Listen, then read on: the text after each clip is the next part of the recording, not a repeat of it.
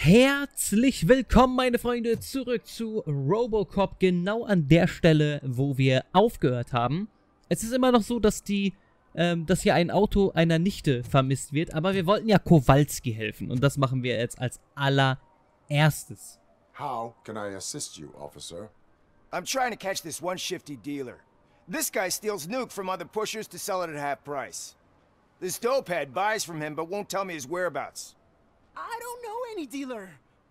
You were carrying for 3 different pushers, so you either like to walk for miles to buy nuke, or you appreciate a discount. Don't take it out on me, because the guy broke your nose? As you can see, he doesn't want to cooperate.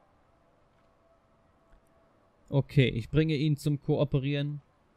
Wenn man sie stehlen lässt, gibt es weniger Drogen auf der Straße. Nein. Do not worry. According to my directives, there are several ways to convince him to cooperate. I ain't gonna let it reprogram my brain. We can talk, but don't let it drill into my head, okay? The guy's name's Maurice, but I don't know where to find him. I always arrange a place over a payphone. I'll give you the number. Let's hope it works. The dealer knows where the others hide their stash. We could collect nuke from the whole neighborhood if we get to him. I will take care of it. But you need to find a payphone first. Try near the supermarket. I think at least one of them hasn't been smashed by vandals yet. Okay. Wir gehen auf jeden Fall jetzt zu diesem Supermarkt. Erstmal zur Telefonzelle. Gucken, ob es hier noch irgendwas hat. Nice shiny armor, officer. Wanna be my knight? Ich bin ein Roboter. Ist dir das klar? Ein Roboter. Wow, die ist aber auch nicht ganz da, ne? Sieht man schon an ihrem verklärten Blick.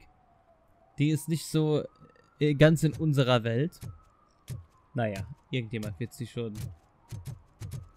Und dann endet der Satz. So, wo müssen wir hin? Jetzt habe ich die Telefonzelle aus den Augen verloren.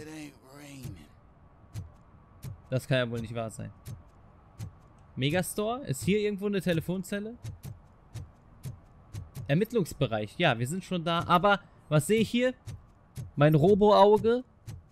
Verliert hier jemand Öl? Ist es eine Öllache? Gefährliche Freisetzung von Öl. Junge. One that likes swimming in oil surely must be swimming in money. So, die Sprüche, die Kalendersprüche von RoboCop. Okay, hier ist aber... Okay, da kann man noch die Leiter hoch. Können wir auch machen. Wir sind schon im Ermittlungsbereich. Wir müssen nur eine Telefonzelle finden. Wir gehen aber erstmal hier hoch.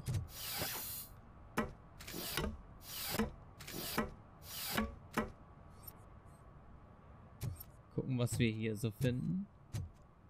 Irgendein Typ. Ich wollte gerade sagen, hier ist nichts. Gestohlene Handtasche und gestohlene Geldbörse. Immerhin etwas. You see that guy down there? He's an asshole. Wer? Ich sehe mehrere. Für mich sehen die alle aus wie Arschlöcher.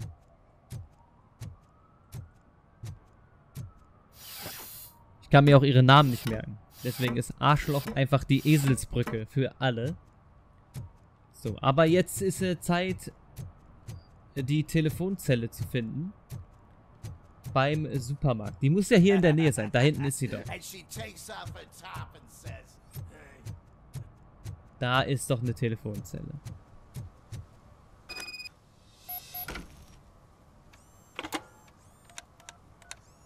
What? Is this Maurice? Listen, man, I'm really swamped with the laundry right now, so make it quick. Okay. Zu beschäftigt mit Geld verdienen? Sollten Kunden nicht Vorrang haben? Ich will Nuke gerne einmal probieren. Machen wir die Mitte. So you would not want to earn some money, would you? I don't! I mean, I do. I do want to earn money. But wait. Your voice. You sound like... A future happy customer. Fucking RoboCop! You want to bust me? Why don't you do a better job of finding guys who vandalized phone booths? I'm losing customers because they can't find working payphone in this goddamn... What the fuck home? Don't hide, Maurice. It's just a friendly visit. You like to do laundry? You should try working at the laundromat instead of violating the basic rules. RoboCop, you have to help me! The back of the red building by the supermarket. Apartment 6. There's some guys here. I think they mean business. Hurry! He's on the phone. Okay, jetzt haben wir seine Adresse schon mal. Das ist gut. Und gleichzeitig retten wir ihm noch den Allerwertesten. Und dann hören wir mal, was er zu sagen hat. Der kleine Drecksdealer. So, die sind ungefährlich, nehme ich an. Aber hier drüben. Oh ja, hier ist es. Gar nicht runtergekommen, zum Glück. Sieht sehr einladend aus. Vor allem so eine Hintertür.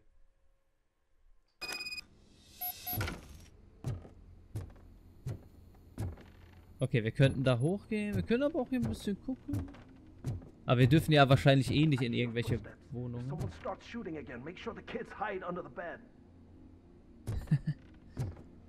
Ja klar, ihr hört meine Schritte.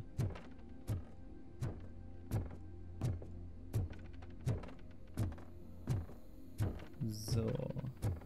Okay. Junge, Junge. Oh, was haben wir denn hier wieder? Nuke. Wie das hier aussieht. So, Nuke. Noch mehr Nuke. 100! Das war was anderes, ne? Das war gar kein Nuke. Psychoaktive Substanzen nachgewiesen. Ja. Warum liegt hier so viel Zeug rum?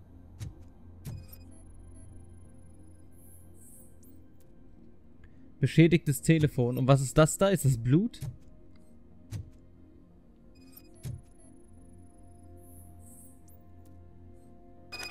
Schuhabdruckgröße 9,5.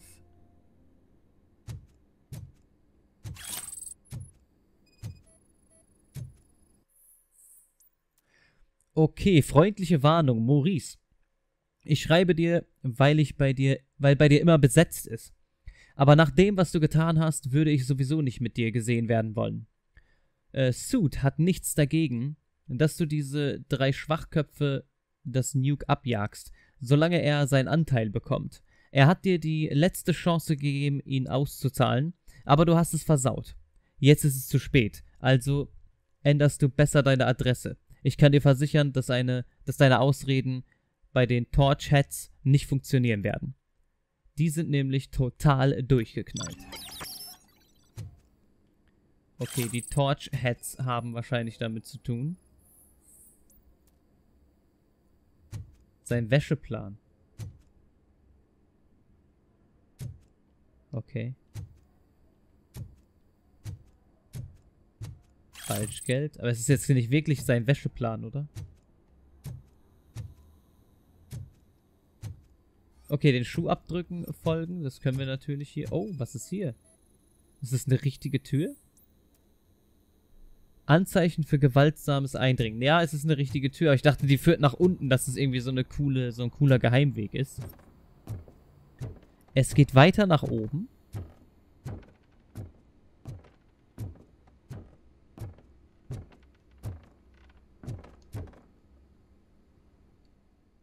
Okay.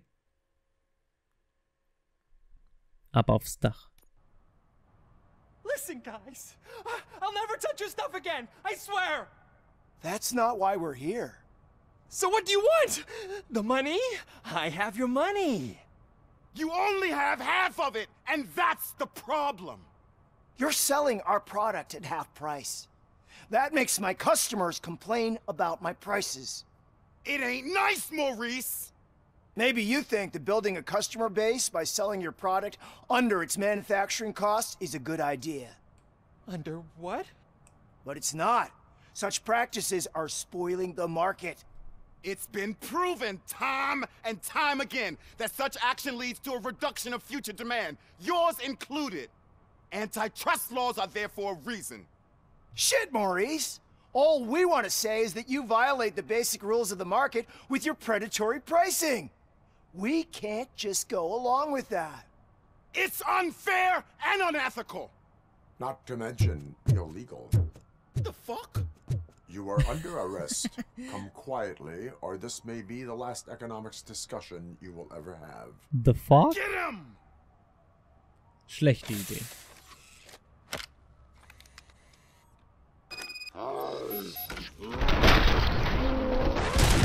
Junge, Junge.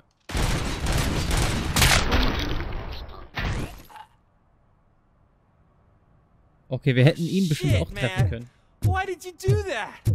What am I gonna sell now? There are serious charges against you, Maurice. However, you can hope for a reduced sentence if you reveal where these 3 dealers keep their drugs. Or I can jump into that pile of garbage below. A few bruises is better than jail. Do you know what the likelihood is of surviving that? I know the hood better than you do, cop. So try some different talk. Or I'll jump. Suit sucht nach dir. Der Sprung könnte tödlich enden. Aber wir haben ja den Hinweis gefunden, ne? Dann können wir es auch nutzen. Even if you escape Soot is out to get you, you will be safer in prison. I missed our meeting. I was busy, but he doesn't get that. Doing laundry is important to me. It relaxes me. If you cooperate, you can get a job at the prison laundry. You mean I eat and live for free? And I do what I like to do anyway? I feel like I won the lottery, man! I'll tell you where these jerks kept the stuff, but I have to have our deal in writing. Um Gottes Willen. Aber er hat beschlossen zu kooperieren, das ist ja schon mal das, was wir wollten.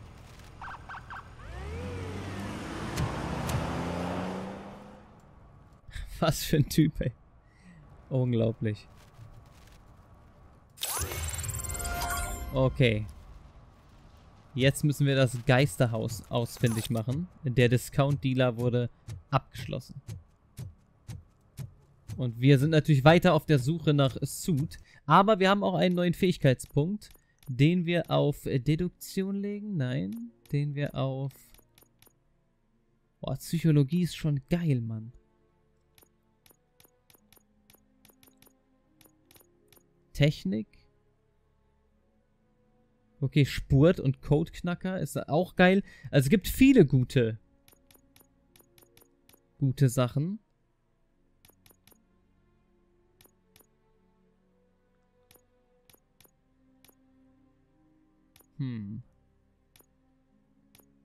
Wir investieren ja unseren ersten Punkt in die Psychologie. Doch, will ich ja. Hä? Wie? Ach so, ich kann einfach verlassen, natürlich. So, da haben wir's. Heard your daughter was promoted to executive, huh? Was ist denn hier? Warum kann ich denn hier rein? Evening, officer. Was geht? Ach, das ist eine Wäscherei. Dad, what does eviction mean? And who's a debt collector? Why can't I open the door for him? Dad, tell me the truth. Are we poor? Dad? Dad? Tired of your kids asking Da ist eine Anmerkung. Wenn ich einen von euch Junkies dabei erwische, wie ihr Jellybeans oder Murmeln nur zum Spaß wascht, lasse ich euch für die Teile zahlen, die ihr geschrottet habt. Okay, es ist hier nicht so wichtig. Mit ihm könnten wir... Ne, können wir gar nicht reden. Ich dachte, mit dem könnten wir reden. Leider nein. Aber gut, gehen wir zum Geisterhaus. Irgendwo muss doch auch das Auto sein. Muss ich nicht erst das Auto finden? Das war doch meine Priorität. Hat er doch gesagt.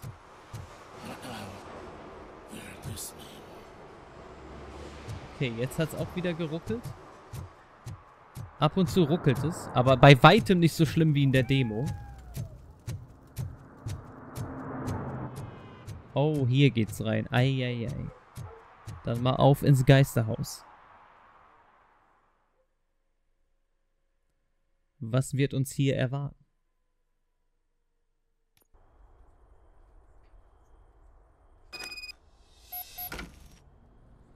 Ja, okay, den Informanten der Polizei finden. Ich weiß gar nicht, ob das auch in der... Aber doch, ich glaube, das war auch noch in der...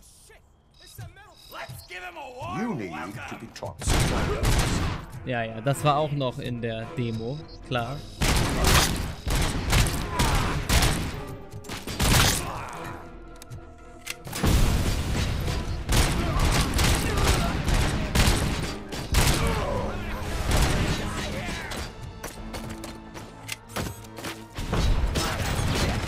Shit!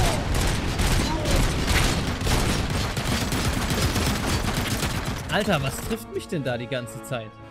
Ah, von da oben. Irgendwo von oben ballert jemand, oder? Ja, von da. Okay. Okay, das ist nicht geil.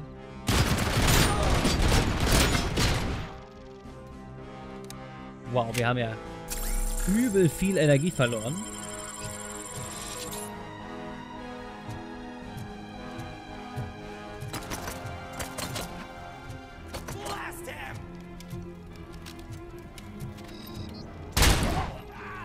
Junge. Nerv nicht rum.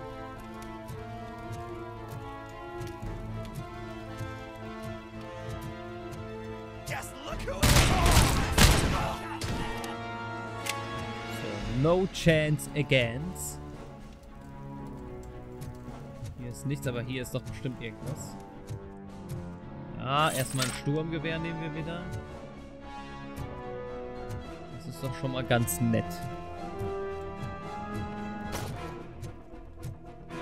Okay, ein Müllhaufen.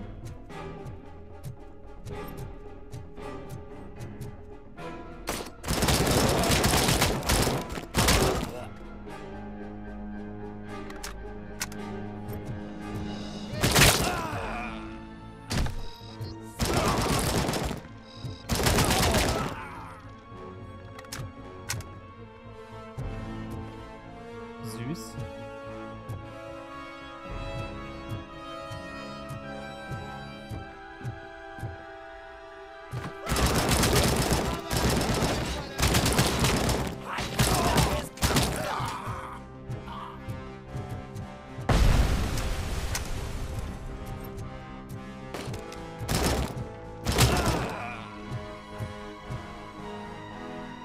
Okay.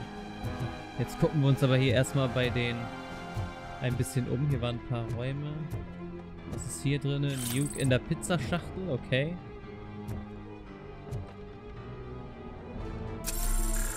So, eine Heilung. Eine benutzen wir natürlich. Eine haben wir gefunden. Hier gibt es auch noch Zimmer. Okay, da ist nichts.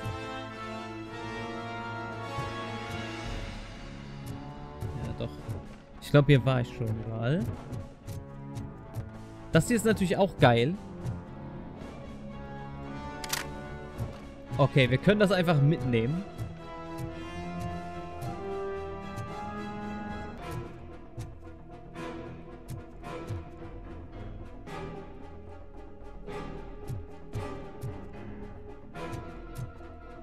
Mann, ich denke mal, hier liegt irgendwas, aber es sind einfach nur hier so dumme Stühle. Was war das?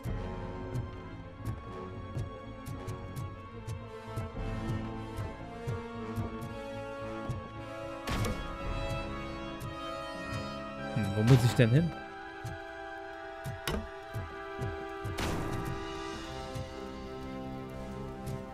Okay, wir sind einfach wieder zurückgelatscht.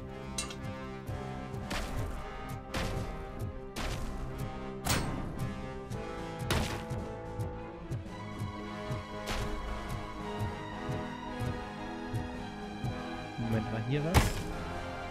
Nee.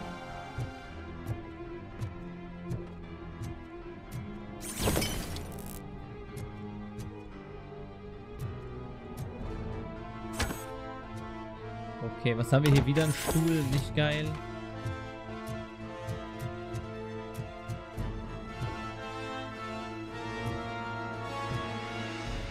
Okay. Ich bin ein bisschen... überfragt. Wo muss ich denn hin?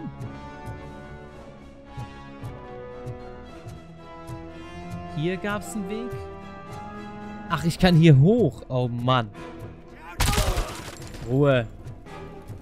Wow, habe ich den da hinten hingeschossen? Geil.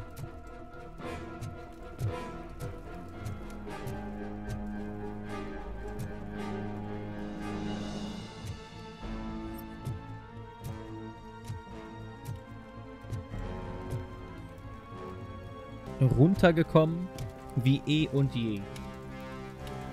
Was eine schäbige Hütte. Oh, was ist das denn hier? Yes!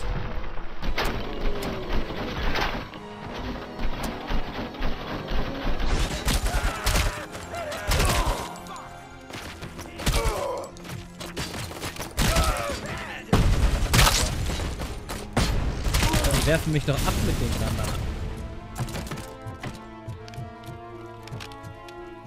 War's das schon, oder wie? Schon kein Bock mehr, oder was? So, New. Ja, oh, Schlösser knacken. Level 6 brauche ich da, okay. Das wird erstmal nix.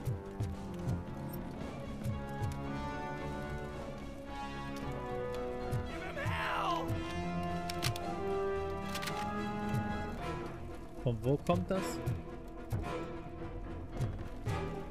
Da. Woher kommen denn die Geräusche?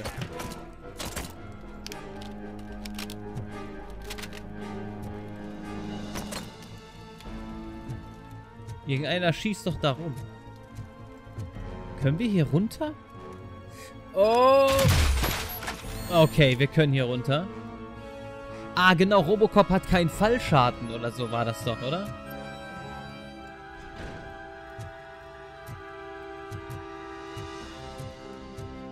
Okay, der ist abgehauen. Scheiß auf den.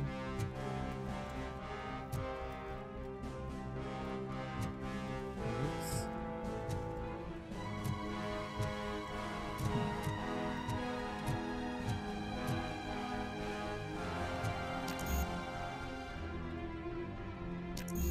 Das geht also auch nicht, okay.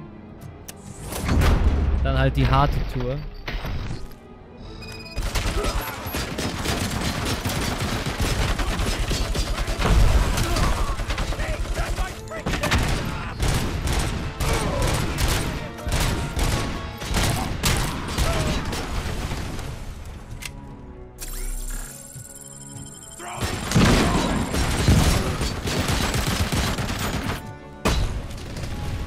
Junge!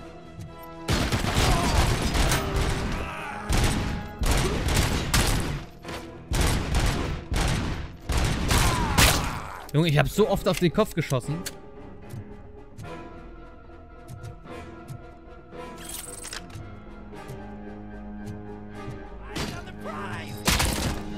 Schnauze!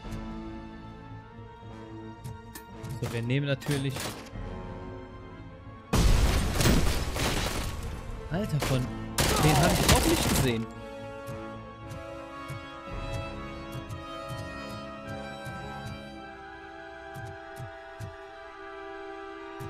Okay, da sollte ja jetzt erstmal keiner mehr kommen, wollte ich gerade sagen.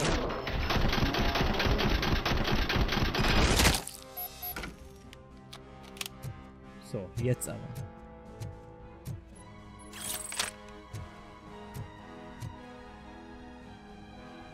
Okay, das ist... Ja, hier haben wir erstmal belastende Bilder. Und ein bisschen was zum Heilen. Ja, wir haben doch 66, ist es nicht so ganz wichtig. Schadet aber auch nicht. Bisschen Nuke.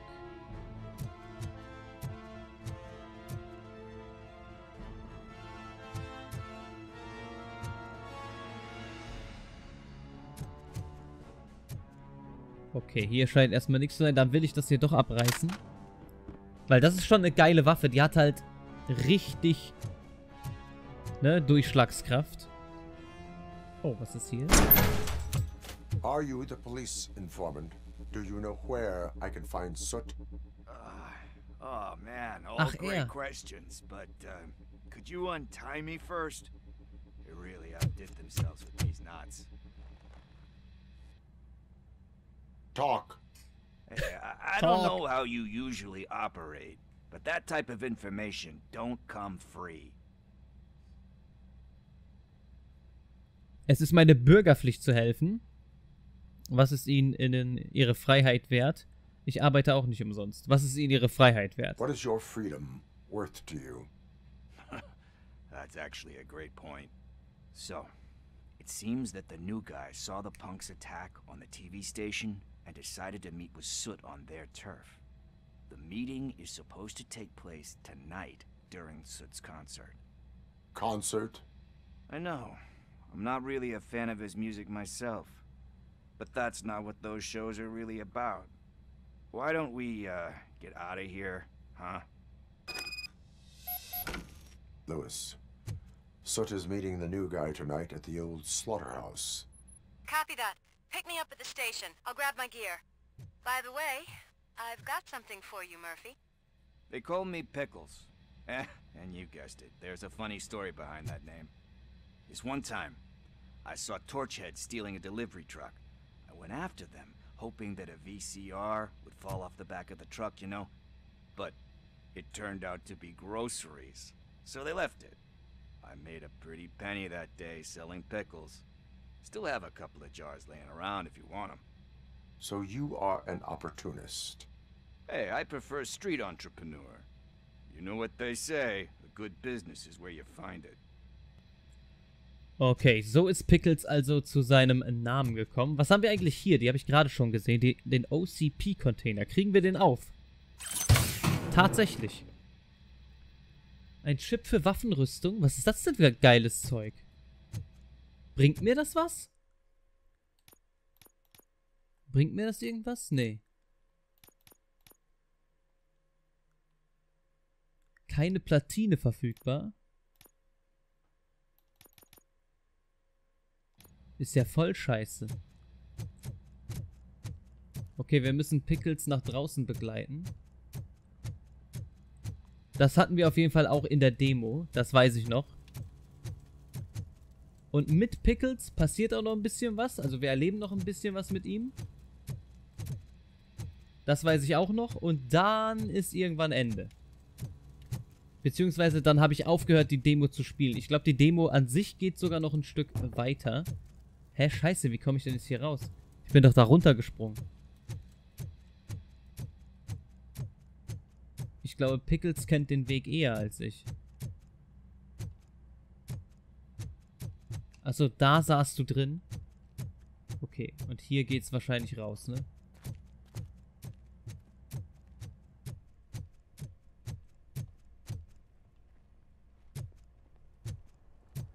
Ja, so ist es auch.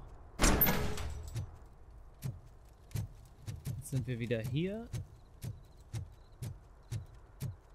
Keine Gegner, das wundert mich ein bisschen. Ich dachte, auf dem Rückweg kriegen wir jetzt hier nochmal eine ordentliche Salve an Gegnern vorgesetzt. Aber nee, weit gefehlt.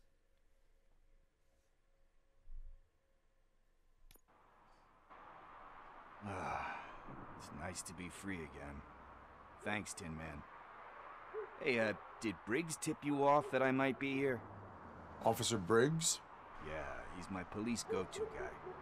Officer Briggs is missing. Missing? Shit. May our city have mercy on him. Woher kennen Sie Briggs? How do you know Officer Briggs? We go back a long way. He gave me a helping hand when I hit rock bottom. And I've been in his debt ever since. He even introduced me to his family. Great kid and wife, though his missus don't seem very fond of me. Okay, nicht gut auf ihn zu sprechen, ist sehr klar. Wundert mich nicht. Sie könnten sich der Polizei anschließen. Ist Briggs in Schwierigkeiten? Wir fragen erstmal das. Do you think Briggs is in trouble? I really don't know.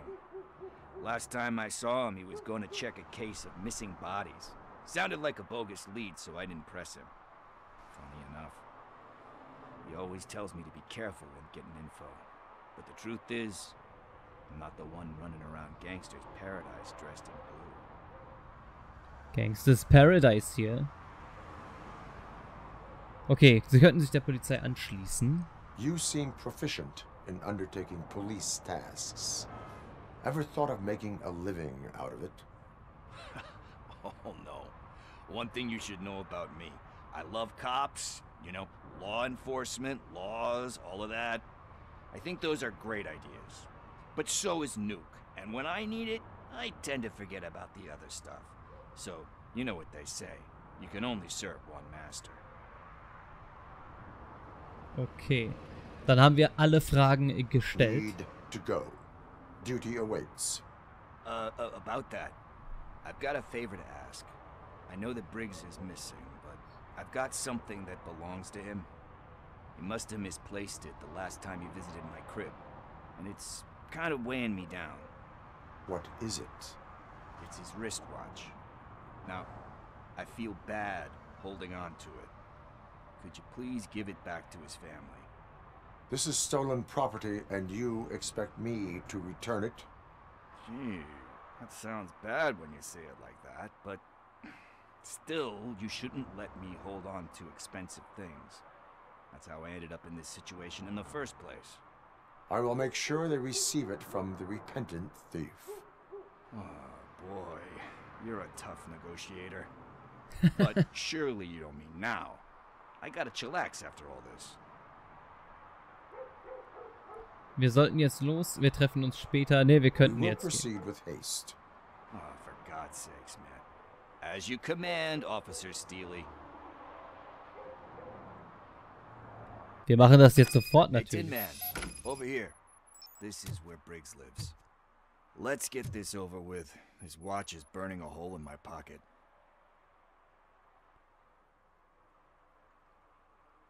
Warum soll ich da hinten hingehen? Wir sollen doch hier rein. Ich will doch mit der Frau von Briggs reden. Vielleicht erfahren wir da ja auch noch was. Ich weiß es ehrlich gesagt nicht. Das ist auch noch in der Demo gewesen, aber ich weiß nicht mehr, Apartment 21. was da gesagt wurde. Gut, dass das nochmal Man, sagt. my hands are 21. sweaty. Are you going into a drug-related withdrawal? Do you require medical assistance? 15, da müssen wir noch höher. No, I'm just nervous. Me and Gail have a complicated relationship. She's good at This is it. Deep breath. Let's do this.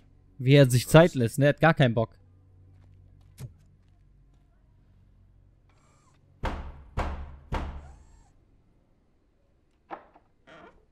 RoboCop. Are you here about Mike? Yes, I am sorry to hear about your husband.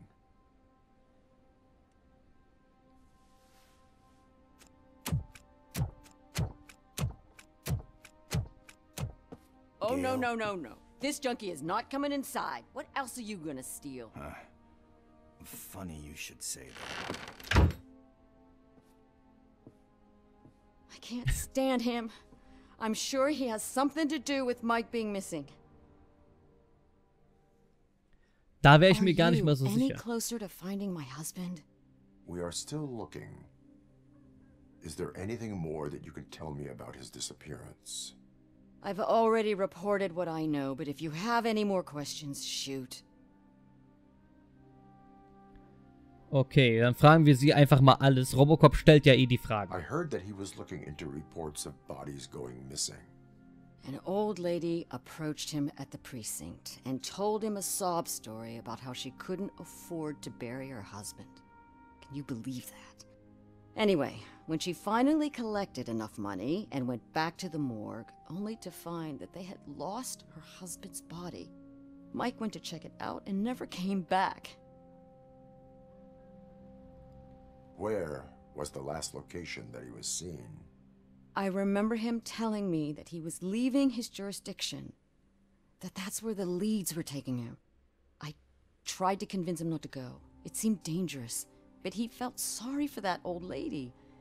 He went against his own rules and me. He left angry because we'd been arguing. Do you remember the exact location?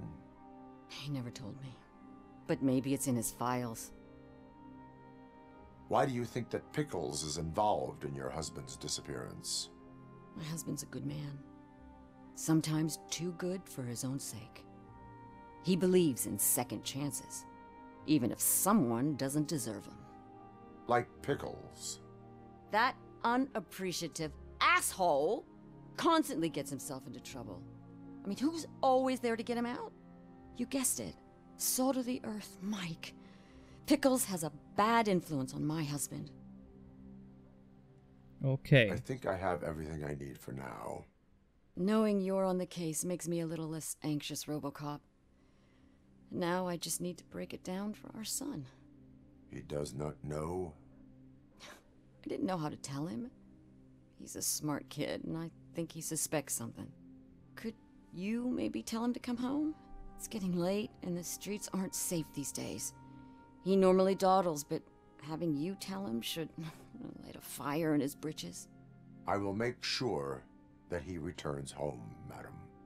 Thank you. He's playing on the basketball court nearby with his friends. Ja, das weiß ich auch noch. Können wir uns hier vielleicht noch umschauen? Ganz kurzen Moment. Ganz kurzen Moment. Essen. Hier.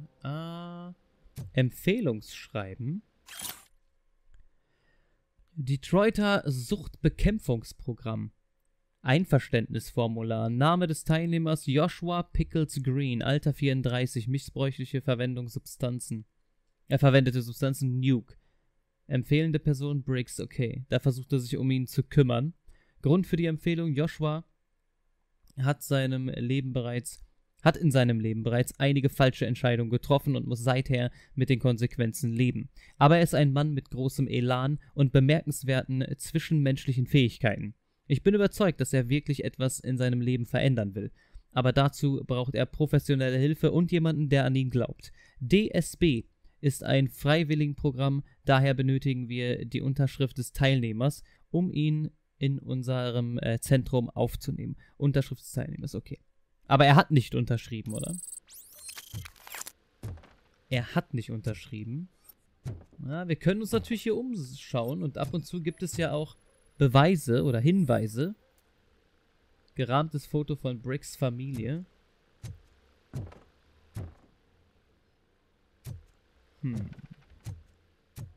Okay.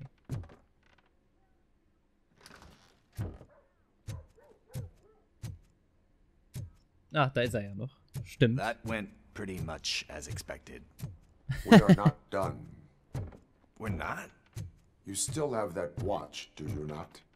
There is someone who needs to learn what time it is. Is that a movie quote or something? I'm pretty sure I heard that somewhere. Ah, you know what time it is. Jetzt müssen wir natürlich den Sohn erstmal, den Sohnemann, nach Hause bringen. Genug Basketball We must gespielt. get to the basketball court.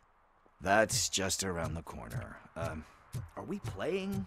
What's that got to do with time? Is it like time to kick my ass? We are going to remind Gail's son that it is past curfew. Oh, Daniel. Sure. Ja. Da sind schon zwei. Good evening, citizens. I need... Need what? Some spare parts? Hey, there's a mechanic up the road. Ich breche auch Beine. Ja, das sagen wir jetzt. You are not the only ankle breaker on this basketball court. And that's letting you off easy. I've seen him do way worse for less. Shit, I was just messing with you. What do you need? We're looking for a kid. His name's Daniel. He was playing here earlier. Why? Is it past his bedtime? It is. Yeah, I saw a couple of kids drawing with chalk they found lying around that crime scene over there. Thank you for the information. Congrats, guys. You just became police informants. It has its perks. You'll love it. I see a couple of drawings over there. This was drawn not long ago. Ah, there's more over there. Wo sind noch ein paar? Alter, du bist nicht gut zu Fuß. Really jaywalking. That's a $100 fine. Huh. I guess we're conducting an investigation. Er ist echt nicht gut zu Fuß. Ja, und jetzt? Das Tor öffnen. Ach so, es dauert ein bisschen, weil Pickles nicht hinterherkam. Hier auch wieder astreine Raytracing-Effekte. Super geil. Vielleicht röchelt mein Rechner deswegen auch so. Come on, kid. Where are you? You should be somewhere around. So, oh, ja, hier. Shoeprint, size 7. Ah. That's gotta be his. Okay, dann müssen wir erstmal gucken, wo die lang sind.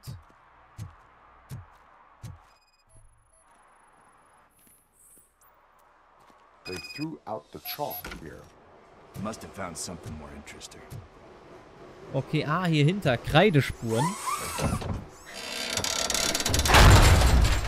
Das ist kein Problem für RoboCop, mal eben ein Auto zur Seite zu schieben. That was close. We'd better hurry. Schüsse in unmittelbarer Nähe.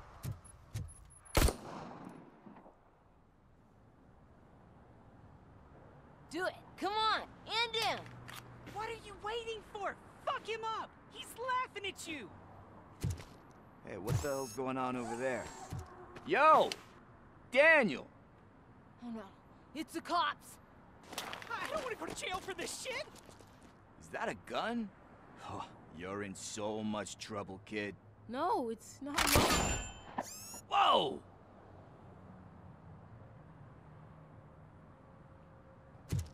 What the hell? Schieß zurück. You're lucky that Tin Man here doesn't have a real heart.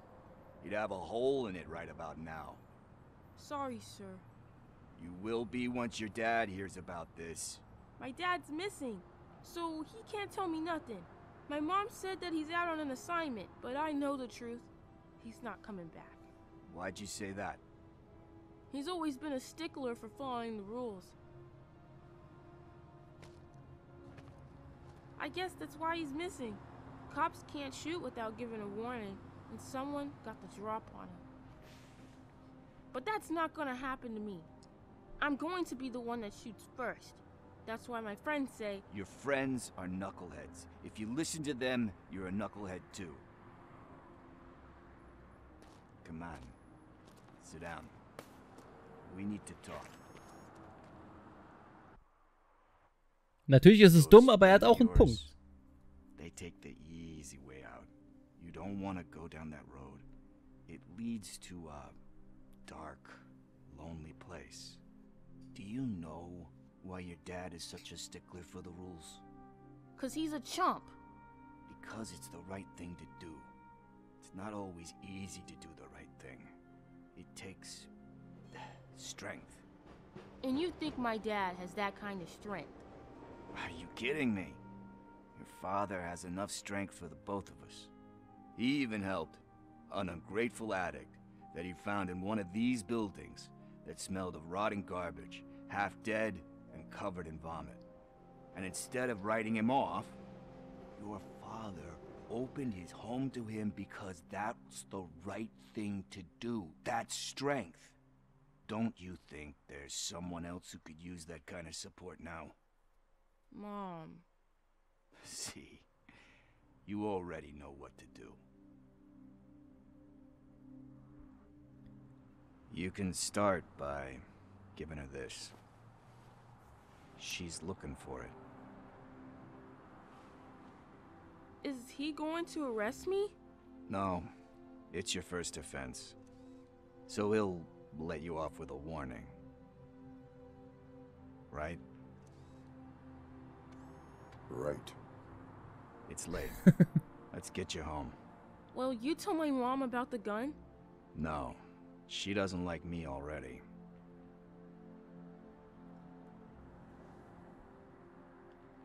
Thanks for the help, Tin Man.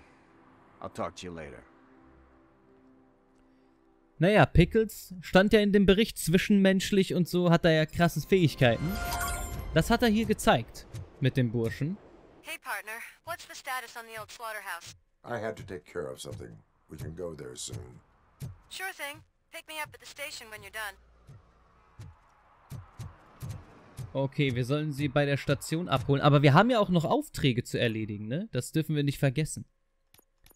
Gestohlenes Fahrzeug. Dienen und schützen diverse Missionsziele.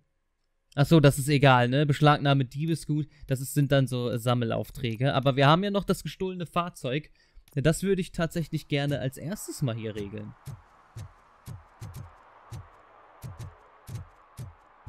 Bei Beans Autowerkstatt erkundigen. Ich glaube nämlich, dass ich das noch in der Demo gespielt habe. Und dementsprechend ist das auch noch meine letzte Mission quasi, die ich kenne. Das jetzt alles kannte ich auch noch. Ich weiß jetzt nicht mehr genau, was gesagt wurde, natürlich, aber jetzt ist es jetzt wieder in Erinnerung gerufen. Aber, das mit der Autowerkstatt kommt mir auch noch bekannt vor. Und danach habe ich, glaube ich, aufgehört. Ich weiß aber nicht, ob die Demo zu Ende war. Ich glaube, die Demo war noch nicht zu Ende. Genau, hier ist nämlich der Mechaniker drin. Ja, hier ist er. Hey, I might be a little late filing my tax return, but sending a one-man army seems like an overreaction. I am here to investigate the theft of a blue SUX 6000 that belongs to Melissa Kuzak. Fancy car and fancy name, but I hardly ever get the pleasure of dealing with either. Do you have any information about the whereabouts of this vehicle? To be honest, I did some work on one of those cars recently, but I can assure you that it was not the one you're looking for. Do I have your permission to search the shop? I know what the world's like, but can a man go about his business without being harassed all the damn time? Citizen, I would like to inform you that knowingly delaying an investigation is classified as a felony. Yada, yada, yada. I don't have all day to listen, nor do I understand this bureaucratic jargon. Would you like to call your lawyer and have him explain it to you? You know what?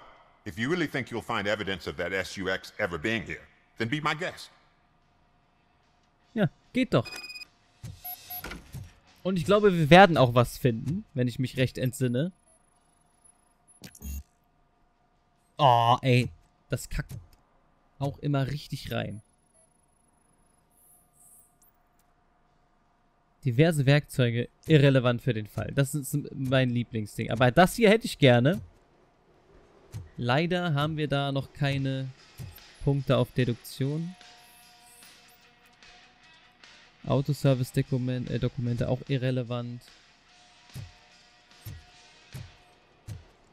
Leider alles irrelevant, möchte man meinen. Was haben wir hier?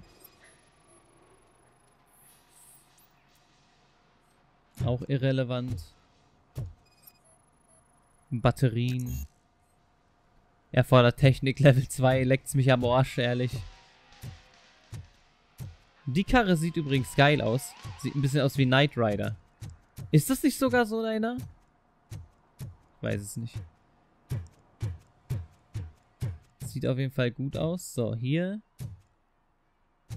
haben wir erstmal nichts, denkt man. Aber hier hat jemand was liegen lassen. Das weiß ich noch. Das ist nämlich ein Beweismittel. Er hat es wieder getan. Ben, ich habe morgen frei. Aber das kann nicht warten. Ich glaube, Scott hat wieder zugeschlagen. Du willst dem Jungen helfen, so wie du mir und den anderen geholfen hast. Das verstehe ich ja. Aber ich bin immer noch auf Bewährung. Ich darf nicht in irgendwelche illegalen Geschichten verwickelt sein. Und das ist Scott völlig Schnuppe. Ich habe gesehen, wie er etwas in seinen Spind versteckt hat. Er hat sich 100-mal umgeschaut, wie damals, als er die gestohlenen Radios dort versteckt hat. Sieh lieber nach, sonst kriegen wir noch Ärger. So, Hinweis, der verdammte Spind. Okay, das ist irrelevant. Jetzt weiß ich, da unten ist irgendwo der Spind. Der wird uns zum Glück angezeigt. Ah, nee, wir reden mit ihm. See, I told you, you'll find Jack all, because there ain't nothing to be found. This place is legit. I need access to one of your lockers. I can't allow that. It's my workers' private possessions. You said your shop has nothing to hide.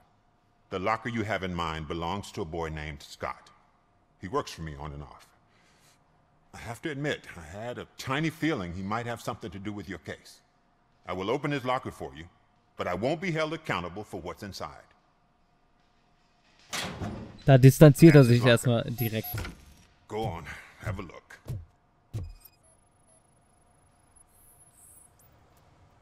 Eine Vielzahl von Werkzeugen für Autodiebstahl. Is he your man? For the time being. Where is the suspect? You see, he hasn't turned up for work for some time. This morning, when 2 thugs swang by looking for him, I knew he must be in trouble. I've overheard him many times talking about a place where he does car jobs on the side. Give me the precise location. I can't tell you exactly where it is. All I know is that it's one of the garages near the local storage compartments. Tell me why you think he is responsible. He's young, bright, and would like to rule the world. I get it, but nearly every month he gets himself in trouble. It is not enough to make assumptions. I'm not a cop, but I've seen many things in my life, and where there's smoke, there's usually fire. Is he a temporary worker? You could say that. We fall out a lot because he brings a lot of hot stuff to the shop, and I'm not okay with it. And you let him come back? It's hard to make an honest living these days. That's why I understand his struggle, and I let him come back. Working here keeps him out of trouble. And to be frank, it's not easy to find such a good mechanic either. Why did you cover for him? I can't watch a decent kid like him get swallowed by this city. Don't look at me like that. Instead of giving him up, I was encouraging him to come clean. But a man can only try. Okay, jetzt haben wir auch alles über Scott erfahren und warum er ihn da so ein bisschen geschützt hat. That is all for now. Hey! Make sure no harm comes his way. He might have done some foolish things in the past, but he's a good kid, and he deserves another chance. A court of law will be the judge of that. Eiskalt, RoboCop. Eiskalt. Okay, aber wir haben ja jetzt eine Location. Oh, hier kann man sogar hoch. Das wusste ich nicht. Ich glaube, hier war ich nicht.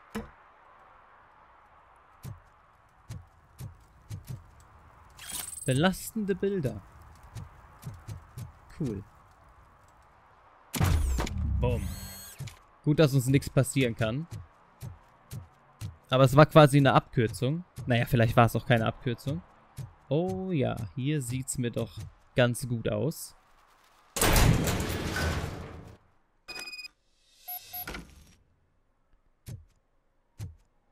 Okay. Hier sind wir in der Garage. Was haben wir hier?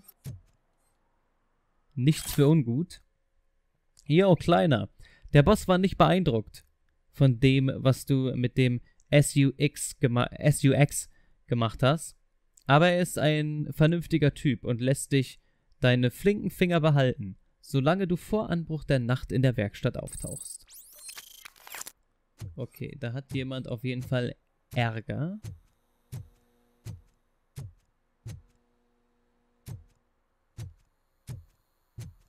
Da sind Türen. Oh God, I messed up good. Okay. Er hat's vermasselt. Wir gucken uns hier aber auch erstmal noch um. Hier war doch noch mehr Türen. Okay. Na, wer weiß. Vielleicht findet man ja irgendwo was. Nee, tatsächlich nicht. Okay, dann gehen wir zu ihm. Nicht da. Hier.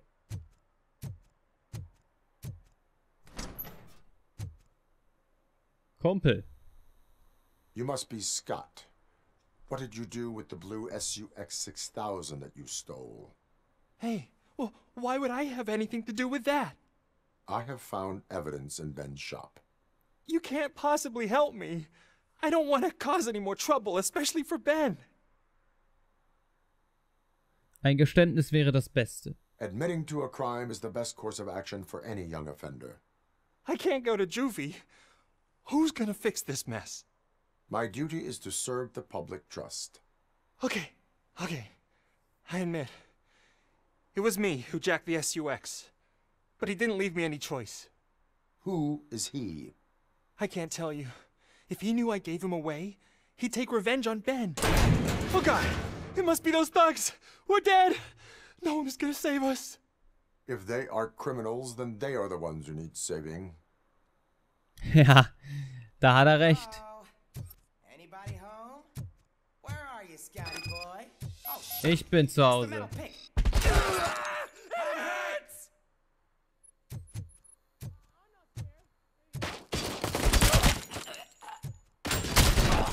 Haha, Junge. So. Irgendwelche Probleme hier noch? Ich glaube, das hat sich geklärt, oder? You did it! They didn't think that through. Maybe you can put an end to this after all. I am missing vital information in order to resolve this case. I'll tell you what you want. Just please, help me fix this screw-up.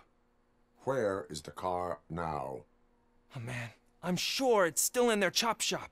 It's a warehouse on the northeast side. The entrance is concealed, but I'm sure you'll find it. I'm no fighter, but if there is any other way, I would like to help. Maybe you need some more intel. Who did you mean by him? It's Rex, from the local gang. I only did petty jobs for him mostly, but this time he made me steal that car. He said he wanted the SUX 6000 we were repairing at Ben's. When I said it was too hot, he slashed me with his knife. Why were you hiding? You saw those thugs. They were looking for me. They realized I tricked them. They wanted the SUX 6000 from Ben's shop, but I didn't want to get him into trouble, so I stole a different one. I doubt anyone would have given a shit, but word on the street is that it belongs to the mayor's niece. Ja, das ist wohl aufgefallen. Any criminal matters should be reported to the police. I know. I just thought I could figure this out by myself. Ben was right from the start. I shouldn't have gone down this road. That is all for now. Proceeding to the vehicle's estimated location. You are calling for backup, aren't you? Negative. Threat calculation minimal. Ja, so sieht's aus. So, die haben wir schön umgenietet. Und wir haben ein neues Ziel. Wie kommen wir denn da hin? Moment. Hier durch.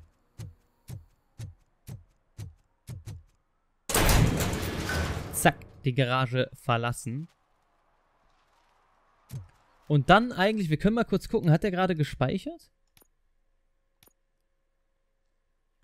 Der müsste eigentlich gespeichert haben, ne?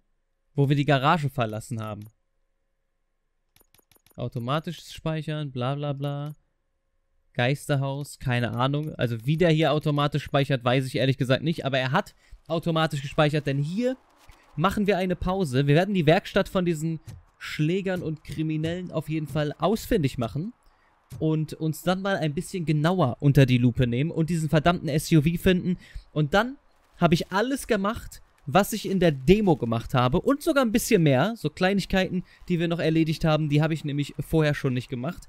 Und dann werden wir unsere Partnerin vom Polizeirevier abholen. Und ab da, ja, also eigentlich ab der Mission jetzt, wenn wir die Werkstatt ausfindig gemacht haben, die habe ich noch abgeschlossen und dann habe ich aufgehört. Oder die Demo war zu Ende, ich weiß es nicht mehr. Auf jeden Fall, den Moment, wo wir unsere Partnerin abholen, ab dann ist es blind. Und da freue ich mich riesig drauf. Ich fand auch das jetzt geil, mit euch gemeinsam nochmal das zu erleben, nochmal reinzukommen. Ja, das waren so 2 Reinkommer-Folgen. Und jetzt wird's erstmal richtig geil. Ich bedanke mich fürs Zuschauen, hoffe, ihr hattet Spaß bei RoboCop Rogue City. Ringehauen, bis zum nächsten Mal.